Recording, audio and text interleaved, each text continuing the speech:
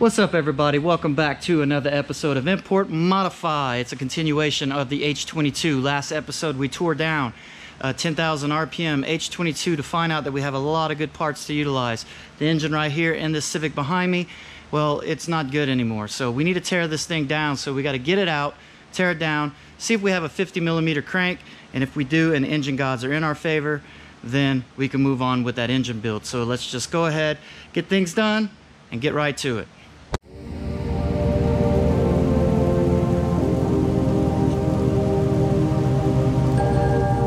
Alright, so we got to move the Civic from back there to where the Z31's at. So let's move some stuff around.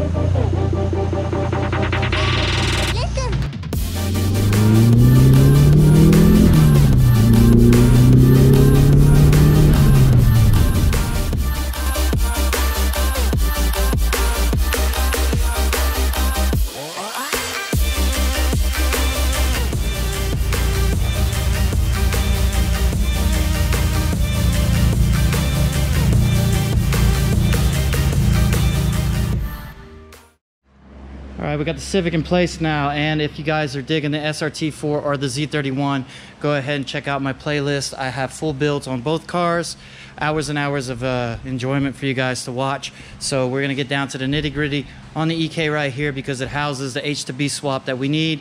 So we're going to get this thing up on the lift, start just taking everything off, and get it out of the car. Let's do it.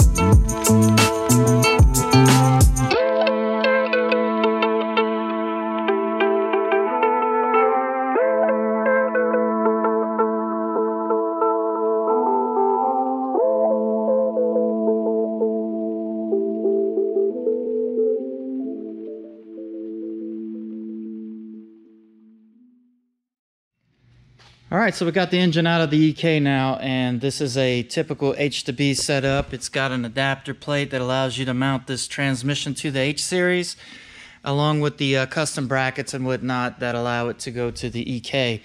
And one of the things on the H2B swap that people aren't aware of is that you have to trim back the block in the pan right here in order to get this half shaft to mount it properly. And as you can tell on this one as well, it was trimmed back right there because this was an H2B swap as well. Whenever I had bought the engine a long time ago, yeah, it was an H2B setup. So you may be asking, what's my goals for this? My goals is to hopefully rebuild this and have a built engine, and more than likely it'll find its place in the Prelude. And just to have a built H22 is not a bad thing, right? To do it on a budget is a great thing. And as long as it works out with this crankshaft, it should work out for us pretty well. But I'm very optimistic because it's only 1 year that they have the 50mm crank in the H22A4. And I'm hoping this is going to be in my favor, but, you know, it's unseen. So we got to see. And also, I was led to believe that the delete kit for the counter shafts on this engine wasn't done properly, because if you see right here, I have one, and I do believe that this kit came with plugs for the galleys that feed the oil to the shafts, and I didn't see any whenever I took the engine apart.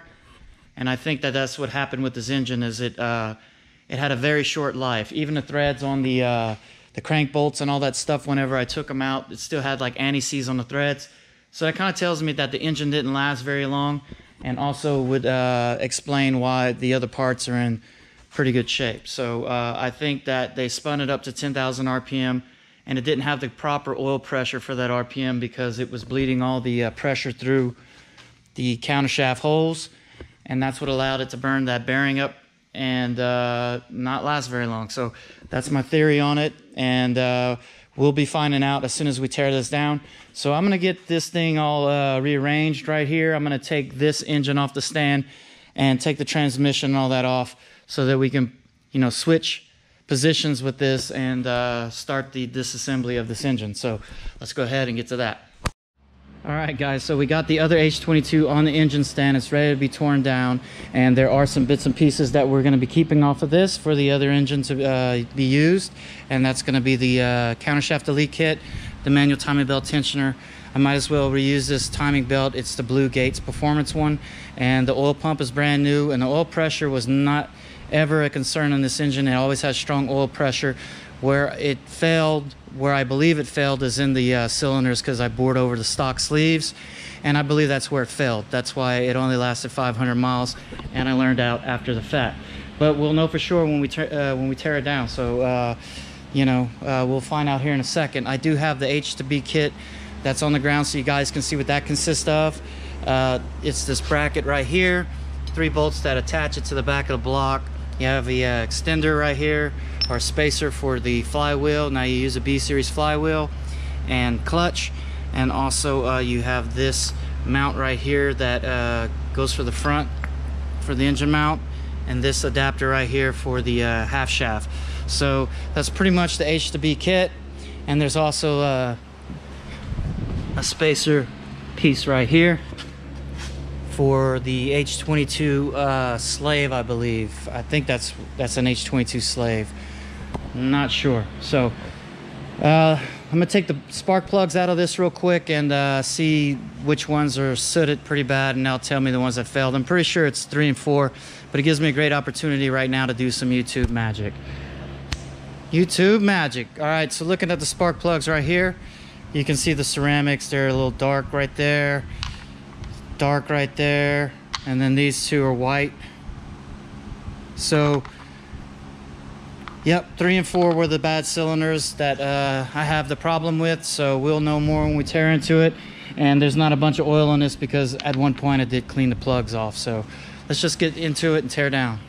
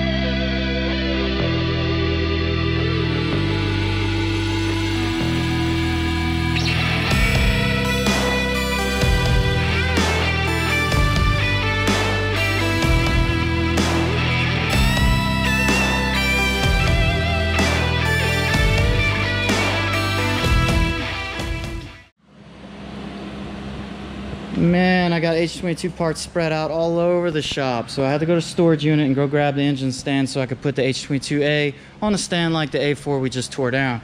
So since we got this torn down, let's go ahead and look at the cylinder walls. There's 3 and 4. And looking at the cylinder walls of cylinder 4, you can definitely see the wear. There's a lot of scoring going on in there. This one's not as bad, but there's a couple line grooves in it and stuff, so yeah, it confirms you just can't put aftermarket pistons in a bored out stock sleeve. It just won't last. It'll self-detonate, it'll chew itself down, it'll mess up like this. It only lasted 500 miles, like I said, started smoking terribly, so it didn't last long at all. So you have to sleeve H22s, guys. You have to do it. It sucks, but it is what it is. And I learned a valuable, expensive lesson on that, because I did spend a little bit of money to get that all rebuilt, and then that's what happened. So I did take the time to look over the countershaft elite kit, from the kit that I have installed on the A4 to the kit that is on the H22A. Now it appears that it is installed correctly. It's just a different kit, and it kind of did it a different way. On the A4 oil distribution rail, I have plugs that cap off the distribution feed to the actual shafts where it goes, right? On this, they did it a little bit different. They just put like freeze plugs in there, and they capped it off right there at the journals. So it's all capped off. As you can see, it's capped out throughout. So any feed that goes down there, they put a plug in it. And the only plug that I had to put on the A4 was they gave me a tap to thread out this hole here, and then I screwed in a plug right there. So I have like 4 plugs on the distribution rail, plus the ones right there. This one don't have any plugs on the distribution rail. They're just plugged out right there where it feeds down to it. So different method, but I guess same result. So I guess I was wrong in that theory of thinking it wasn't installed right. So it is what it is, right? Let's go ahead and look at the crankshafts, right? This is the main reason we tore things down. So let me make sure this is zeroed out. All right, we're good here on 0. I'm gonna measure the H22A crankshaft again just to do it. All right, 50.2. And looks like 54.96. Damn it. So it's kind of, like I said at the beginning of the episode, I was optimistic, right? Because it's only 1 year that they made the 50mm crank in the A4s, and that was 97. And the odds are definitely not in my favor, and I was kind of like hoping for the best but expecting the worst, and that's what happened. So that kind of changes the dynamic of everything. I was hoping to have the right cranks and just be able to push on and just build this thing. So now I have to source a crankshaft. I want to source an OEM one that doesn't require machining. It's in good shape, that's ready to go. So I need to take the time, source that out, and source a rod if I can, just to replace that one that's burned up. And then once I have all my parts ready to go, then I'll be able to tackle this project. It's not like we're not gonna do this, because I do want to build H22. It's just right now this kind of halts us, right? It halts the progress. Damn it. So this is what the top of a piston sees its whole life. Picture that.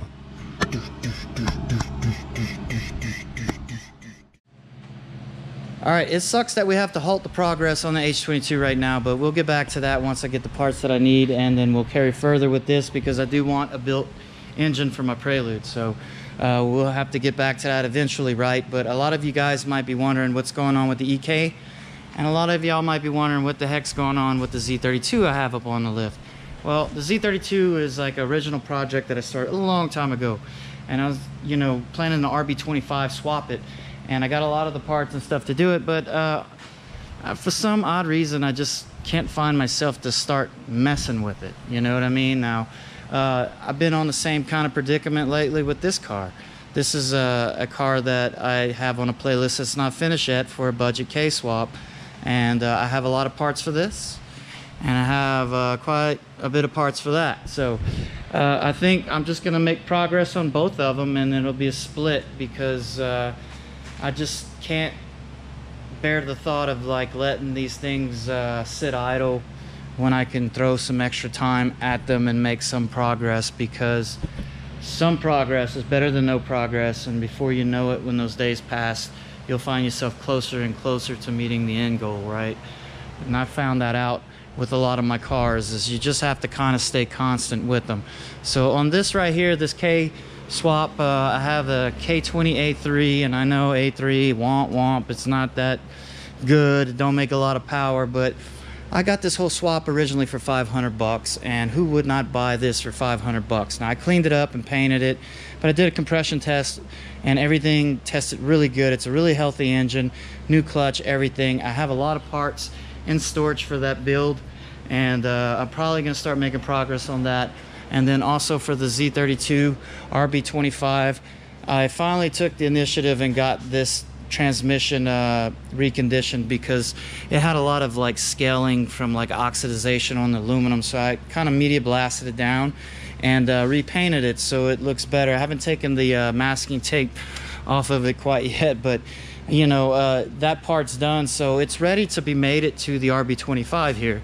And the RB25, it's been having a blanket over it for a while, but yeah, this is ready to go, that's ready to go. I do have a light flywheel and clutch and all that for it, and I do have the mount kit and all that, so I'm kind of wanting to put this engine and transmission together and get it into the car itself. But before I have to do that, I have to like put lines, the brake lines back in it and everything. And I did clean up some of the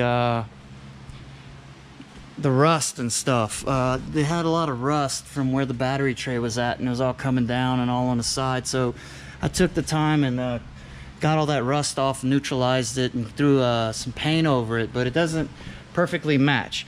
So I'm probably just gonna like throw some satin black paint in the engine bay to kind of like mask all the imperfections of it off, because it's not gonna be a show car. It's just gonna be a pretty cool car when it's done.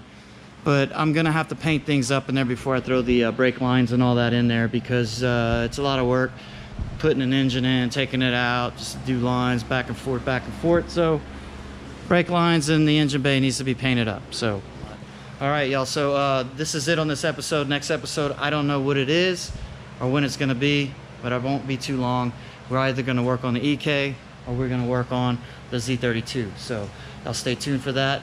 Thank y'all for watching, and if you're here and stuck through the whole thing, thank you very much. Y'all have a blessed one. Good day or good night.